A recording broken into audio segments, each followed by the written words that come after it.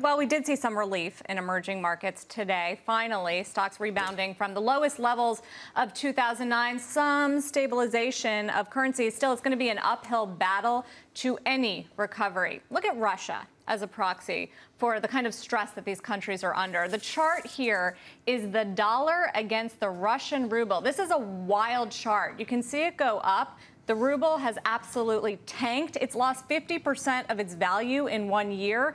It's one of the hardest hit currencies. It's also an example of the kind of currency that's really getting hit the hardest, really in the crosshairs, and that is a commodity exporter getting squeezed by falling oil prices and an emerging market whose fortune is tied to China. Brazil is also another example of that. And it's also representative of the policy dilemma that these central banks are facing. They're short on tools to stop their free-falling currencies.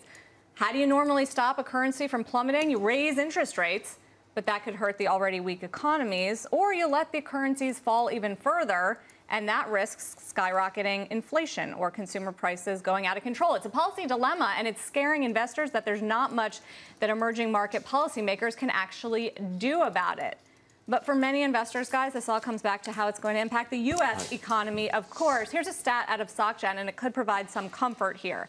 So the U.S. exports 13% of GDP. We're only exposed to the outside world in terms of the global economy. 13% of our economy is exports. Only a third of that is to emerging markets, according to SocGen. Of course, the concern, though, is that markets aren't trading off of the economic fundamentals, especially in this country. It's all about the fear factor, and in emerging markets, that's still pretty elevated.